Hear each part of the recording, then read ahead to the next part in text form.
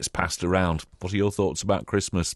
With us now is Matty Lewis, who is a parent. He's also a member of Yorkie Dads. Good morning, Matty. Good morning, Jonathan. How are you? Not so bad, thank you. What are your thoughts about Christmas? Should we have an easing of the lockdown rules over Christmas? Yeah, I think it's a difficult one, isn't it? Because everyone's got different scenarios and different outlooks. So while we debate this, it's important to sort of understand everyone else's point of view.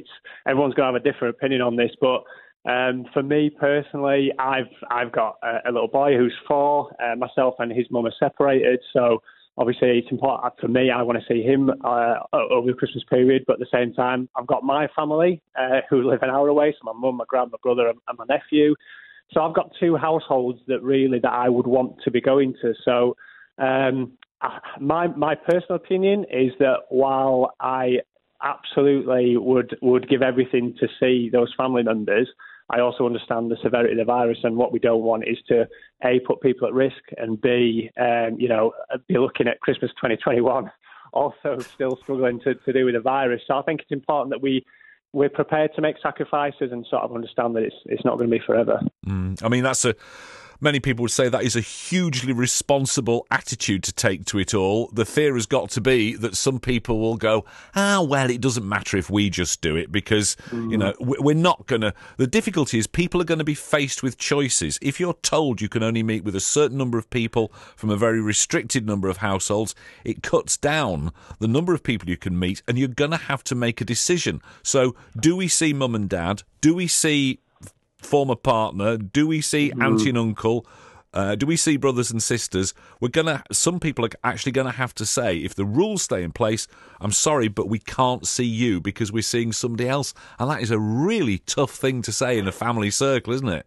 It is, and I suppose I think it just boils down to something with Yorkie Dads, and something that we've just launched a vlogcast called the Positivity Hub, and I think a lot of the topical conversations we have within this podcast is about exactly these things, to try and get people to understand how you can have conversations with people and better understand it. And one of the conversations we're having on tonight's episode is that while we're going to have these tough conversations saying, I'm essentially going to have to choose this household over another, it's going to be this isn't forever.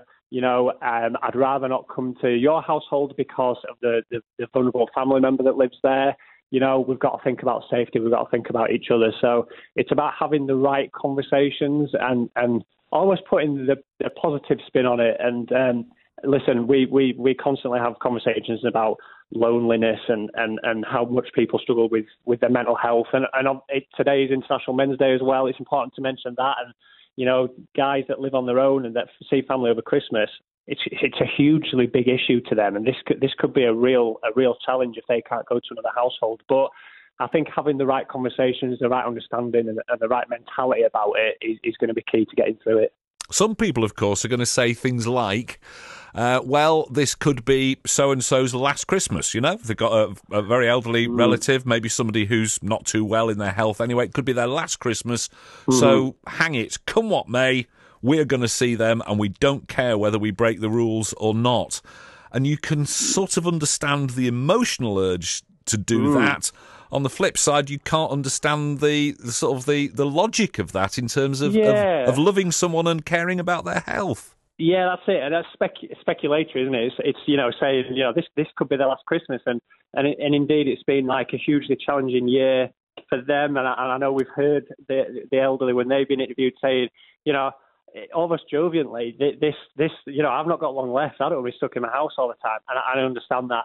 I think the key thing to remember is that, you can be asymptomatic and enter a household, and effectively you might infect them, and then they've got weeks. And I think, we've just got to look at the bigger picture sometimes. So although I totally appreciate everyone's point of view, I do think that we have to be sensible with it. We have to stick to the guidelines. We have to protect our loved ones.